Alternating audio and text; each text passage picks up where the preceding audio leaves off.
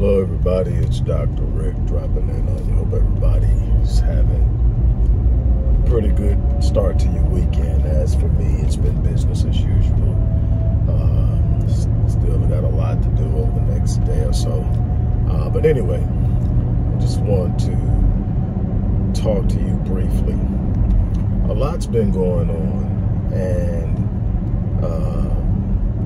surrounding a bunch of different things, and I try to make my videos relevant. So there's either relevance in the way of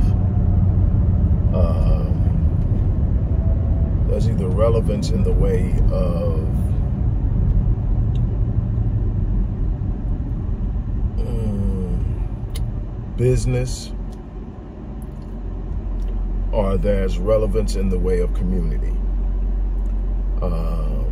Just to jump on and talk about something because it's a hot topic, that's not my thing.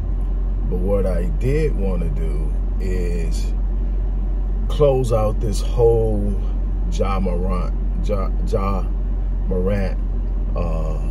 loop and be done with it unless something else pops up. There are all these compelling arguments on both sides of the spectrum. There's compelling arguments, that he's being judged differently because there are other players in the league that have been on cameras with guns in certain situations. There are others that are saying that if it would be a kid that was white, then it will be a different standard. There is a great deal of debate, based on a bunch of different things. Anybody that is saying that he should behave different is caping for the system. I've heard it all. I want to talk about what happens when you fail to properly develop certain principles of manhood, which one is emotional intelligence and the other is emotional and cognitive maturity, where you literally teach a young man how to make good decisions. Now, first and foremost, if you want to call the NBA a plantation,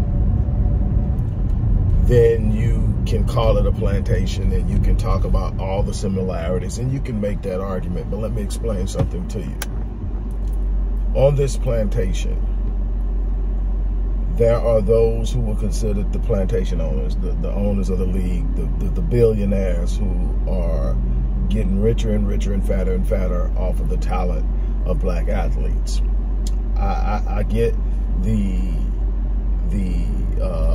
analogy. I get how you come to that conclusion. Here's the difference. On this plantation, you get the vast majority of the athletic talent from blacks. 70-something percent, close to 75% of the talent in the league is black. So then you give blacks an opportunity to have one of the most important instruments of wealth building, money. And when managed right, can create situations of independence outside of that spectrum, i.e. LeBron James, Michael Jordan, a bunch of other, Kobe Bryant. I mean, you go on and on, of those who made positive moves with the money they made and made themselves more wealthier as business people than they ever were as athletes, Shaq, and we can go on and on. And so then what that means is, while it may be somewhat of a microcosm of a plantation mentality where there are people making it, but if you actually look at corporate America in general, same identical thing. They just don't pay you as much as athletes get paid. And so same identical thing. Corporations are designed for the elite of the corporation to get super rich off of the work and the talent and the effort and the energy of those at the bottom. Same situation. Again, the ones at the bottom just don't make as much. So then we must call the entire thing a plantation and ask ourselves, what are we doing? If we're going to use that argument, here's something that I would suggest. I would suggest that we teach our young men emotional intelligence, cognitive intelligence, and principles, standards, virtues, and values that govern the decisions that they make. And what I mean by that is this young man is in a position he chose as his way of making a living, as how he plans on building a better future for himself, his family, which includes a child, by the way. And the other argument is one that J.J. Redick is making, and all of a sudden, again, the white man's ice is colder because he's saying it. A bunch of other people who have been saying it are now sitting up saying that should make a difference. J.J. Redick has never been in a situation that Ja Morant is in. J.J. Redick will never in his life be judged under the same lens as Ja. We're not talking about fairness here. We're talking about real life, and I think that's one of the things we miss. We always want to be judged like they're judged in their system. That's not how things work. We are operating in their system. We have failed over and over again to create a reality and an opportunity where we can operate independently of them and be the shot callers and determining on what is done and how it's done depending upon certain behaviors. We have balked on every opportunity to do that. We refuse to do that. We refuse to support anything that's talking about independence and economic autonomy.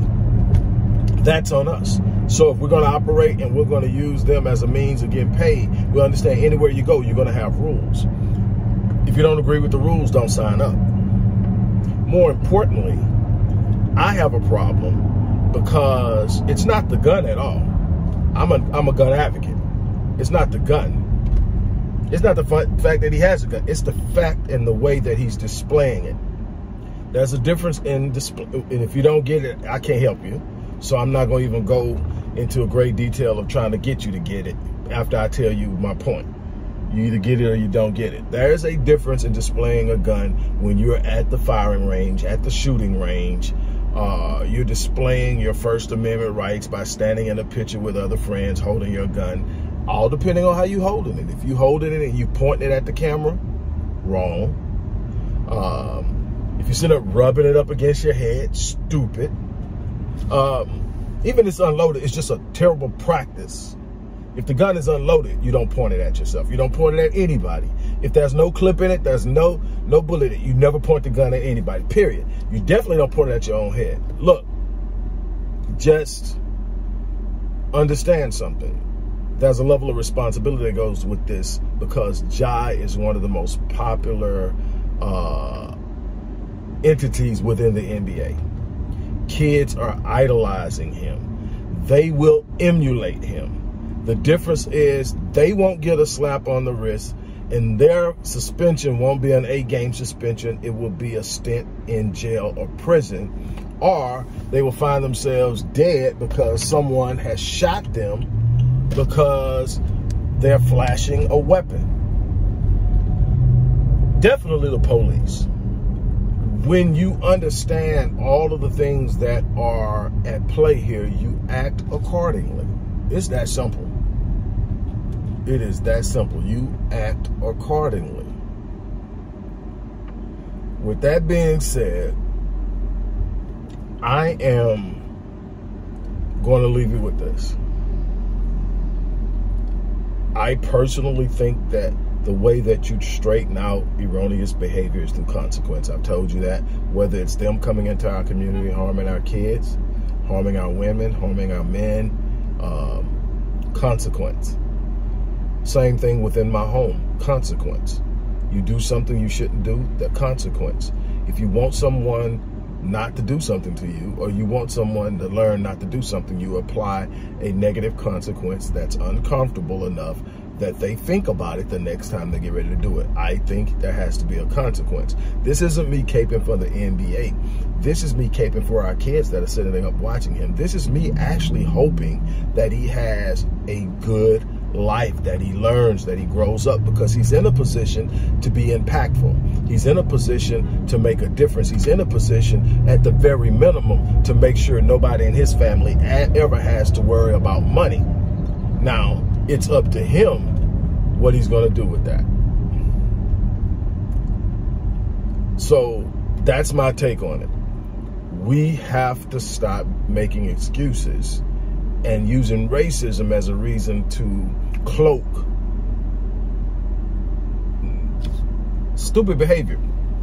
We're talking about 6 instances with guns. So obviously there's a thing with guns, because we're talking 6. No, I take that back. 6 instances altogether. 4 were guns. 2 was some stuff that's going on with his mom. That's way too much stuff in less than a year.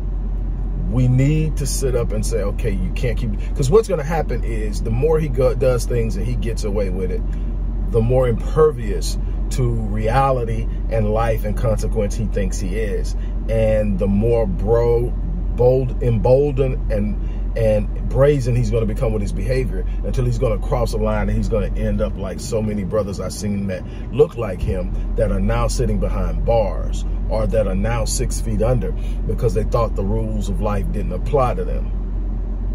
I would much rather him have a rude awakening now,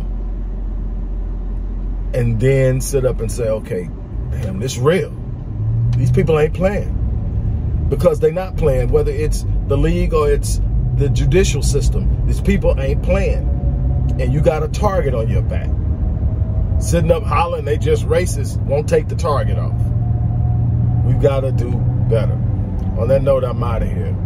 Look, don't forget, we are in the midst of a fundraiser and we need your support. Look in the description box. Show some love for the work we do in the community on a day-to-day basis, and I mean day-to-day. Click the link and give. We need your support. Donate. On that note, I'm out of here. Have a great day.